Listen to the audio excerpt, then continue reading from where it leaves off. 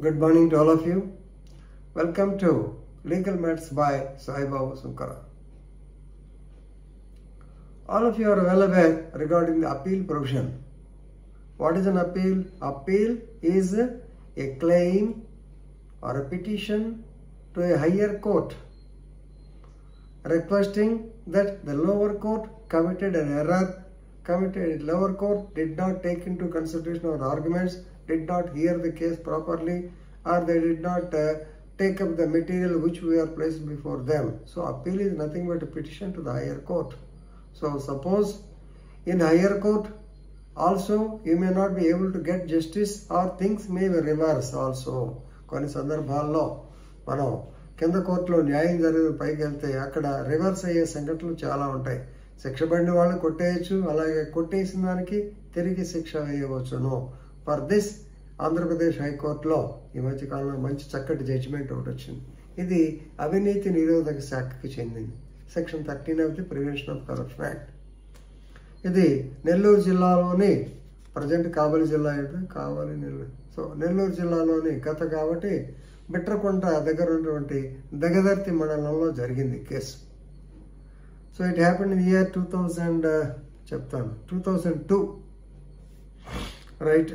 So సహజంగా ఇక్కడ గోరంట్ల వీరయ్య చౌదరి అని ప్రకాశం జిల్లా చెందిన ఆయన మొత్తానికి దగదర్తి ఏరియాలో ఆయనకి అక్కడ పొలాలు కొనుక్కొని ఉన్నారు.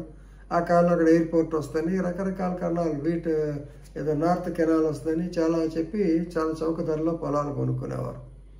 ఆయన వీరయ్య చౌదరి తమ్ముడు కూడా అక్కడ పొలాలు ఉన్నాయి. ఈ వీరయ్య చౌదరి తన సోదరుడు చెందినటువంటి 5 ఎకరాల 30 సెంట్ల భూమిని అమ్మాడు.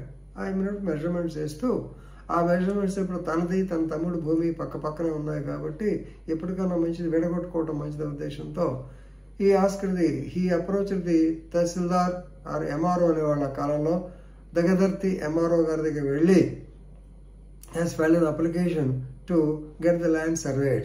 So as usual, MRO entrusted the work to the deputy surveyor Mr. Vijay Kumar. So Vijay Kumar గారికి సర్వే బాధ్యతలు అప్పగించేవారు. ఆయనేమో రాడు. తర్వాత మొత్తానికి రిక్వెస్ట్ చేసిన తర్వాత వచ్చాడు. వచ్చిన తర్వాత సర్వే రిపోర్ట్ ఇవ్వాలి. సర్వే చేశాడు, but he has to give the survey report. నీది ఇక్కడ అని స్పెసిఫిక్ మార్కింగ్ ఇవ్వాలి. ఆ రిపోర్ట్ ఇవ్వటానికి he has demanded illegal gratification. 15,000 అడిగాడు. 15,000 అడిగాడు డిప్యూటీ సర్వేయర్ విజయ్ కుమార్.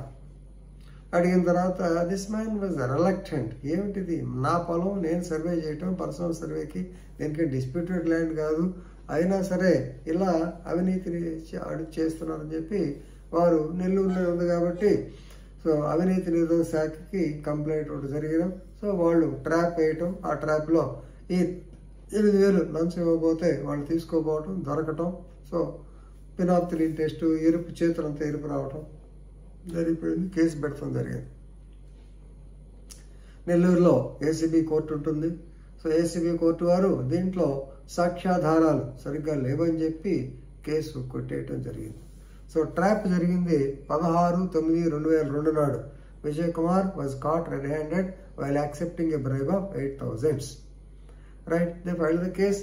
2002లో జరిగితే 2007లో after 5 years on 26 February 26, 2007 ACB court case కొట్టివేయడం జరిగింది for want of evidence.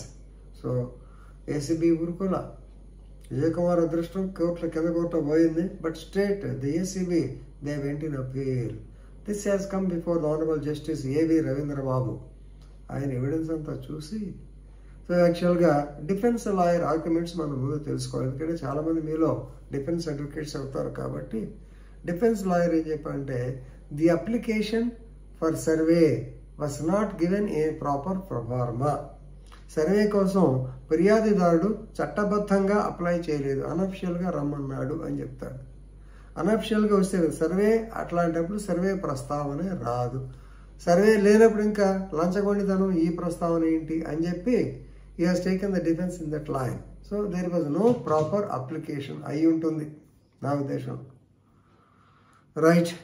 So ఈ విషయంలో చాలా సీరియస్ అయ్యి జడ్జి గారు yes demand acceptance, mere demand itself is sufficient. డబ్బులు తీసుకోకపోయినా సరే 161 ఎలక్షన్ అఫెన్సెస్లో కూడా నేరాలు అవుతాయి. కాబట్టి prevention of corruption act should be powerful one. ప్రభుత్వ అధికారులు అనేవాడు ఈ డిమాండ్కి ఇలా చేయకూడదు. కాబట్టి definitely there is a element of demand in this particular case. So lower court, that is ACB court, లోతైన విచారణ జరపలేదు, లంచం డిమాండ్ అనేది జరిగింది అన్న ఉద్దేశంతో కొట్టేసిన కేసుని మళ్ళీ తిరిగి 3 సంవత్సరాల జైలు, 10,000 రూపాయల ఫైన్ వేయటం జరిగింది. సో జడ్జిమెంటు 20 సంవత్సరాల తర్వాత అప్పీల్లో వచ్చింది. ఎనివే చాలా సంతోషం, ఎందుకంటే ప్రభుత్వ అధికారి ఎవరైనా తప్పు చేస్తే, అలాగే అవినీతి అధికారులు ఎట్టి పరిస్థితుల్లో క్షమించరు. ఎందుకంటే ప్రభుత్వం జీతం ఇస్తుంది, ఆ జీతంతో బతకొచ్చు. అవి కాకుండా ఎక్స్ట్రా చేయడం చాలా తప్పు అనే ఉద్దేశంతో ఇటువంటి కేసులు అప్పుడప్పుడు వస్తుంటే లోవర్ కోర్టులో కూడా కొంచెం అలర్ట్గా ఉంటాయి. అలాగే మనుషుల్లో ప్రభుత్వ అధికారులకు కూడా కొంచెం అకౌంటబిలిటీ భయం ఉంటుంది. కాబట్టి ఇలాంటి జడ్జిమెంట్స్ అప్పుడప్పుడు వస్తాయి. ఈ జడ్జిమెంట్ ఎందుకు చేశాను వీడియో అంటే, ఒకటి, కింద కోర్టు కొట్టేసినంత మాత్రాన పై కోర్టులో ఊరుకోరు, పై కోర్టులో కూడా శిక్ష పడవచ్చును అనేటువంటిది మనం తెలుసుకోవాలనే ఉద్దేశంతో I have made this video. So with this I'm stopping. Thank you very much.